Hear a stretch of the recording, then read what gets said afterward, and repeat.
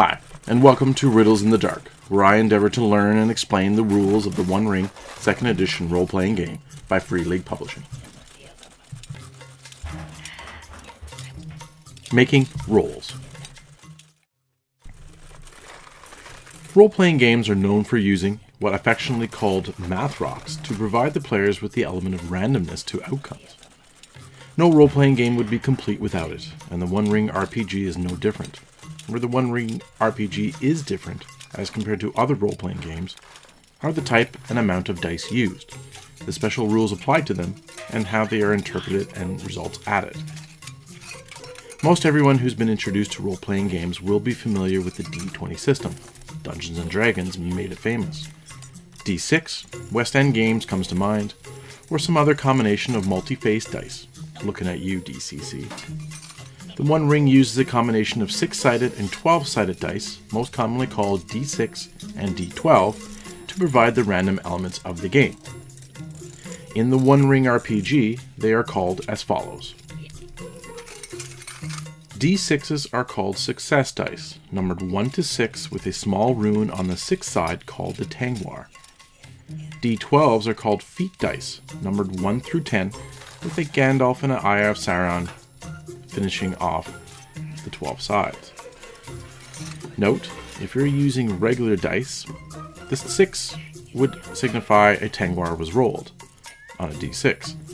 If you're using a regular D12, an 11 matches the Eye of Sauron, and a 12 matches the Gandalf rune. Like all role-playing games and other tabletop games, when an event or action requires some form of resolution or result, it is up to the lore master to decide if and when a player needs to roll to decide an outcome. Generally, players roll an appropriate skill, combat proficiency, or other action that suits the narrative. The following is what players generally would roll feat and success dice for. When the scene presents the opportunity for the players to use one of their listed skills on their character sheet, if the players are in combat and need to make an attack against an adversary, or make a protection roll to prevent a wound, or use a combat task, if players are presented to make what's called shadow tests, they would make rolls based on their valor or wisdom scores. Note, all of these will be explained in depth in later videos. Once the lore master advises what the players must roll, the process goes as follows. First, identify which is to be rolled for. In this example, we will roll for riddle. Second, the player will look at their player hero's riddle skill and see how skillful they are in that particular ability. In this case, Falco Hornblower has 2 diamonds, pips, marks out of 6. This translates into 2 success dice to be used when making the skill roll.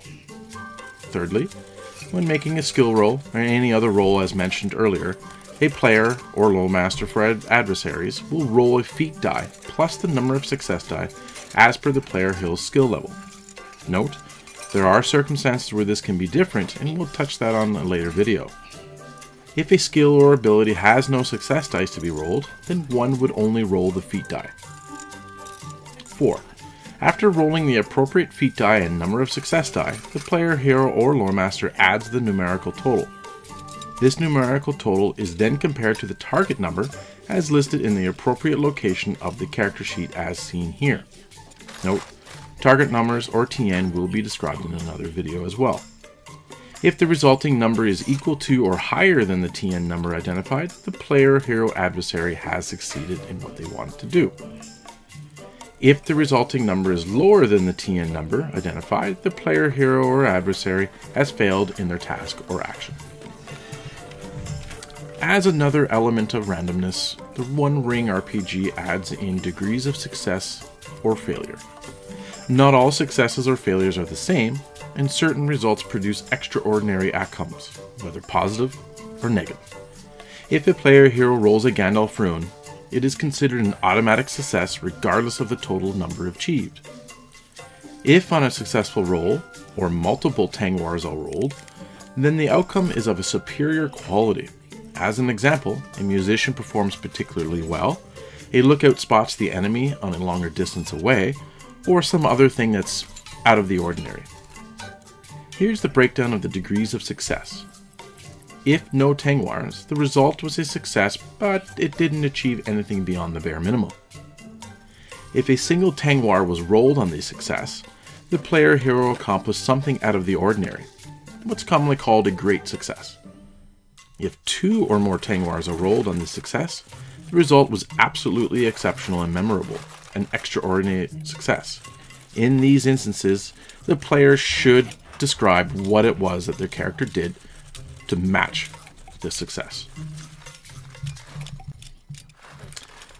On special successes, usually for skills only, a player can opt to spend the Tengwars rolled to trigger a number of special results for each of the Tengwars rolled. Looking on page 19 of the core rulebook, you'll see a skills special success table, as seen here. You can spend 1 Tengwar icon to A.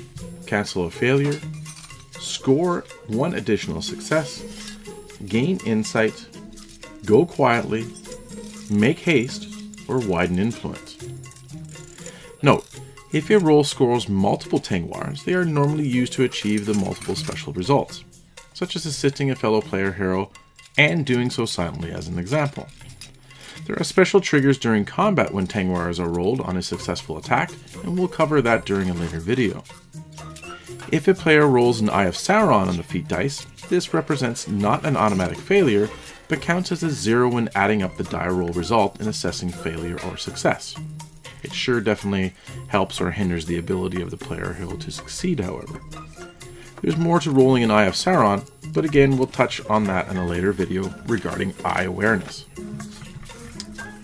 On repeating rolls. Generally, rolls are not to be repeated, unless it's deemed by the lore master that they can do the task with another skill. This doesn't apply to combat actions or tasks. The player hero still has to deal with the consequences of the first failure, however, as described on page 130 on consequences of failures. This ends this video on making rolls in the One Ring RPG. As mentioned already, we'll be looking at more circumstances that impact how and what you roll in later videos, and other elements of the rules to play the One Ring RPG. If you like this video and others that I've created so far, please like, comment, and subscribe, as I hope to be putting out more of these videos to help new players and lore masters, like myself, learn about the One Ring RPG and build more of a following. Thank you for watching, and hope to see you back soon.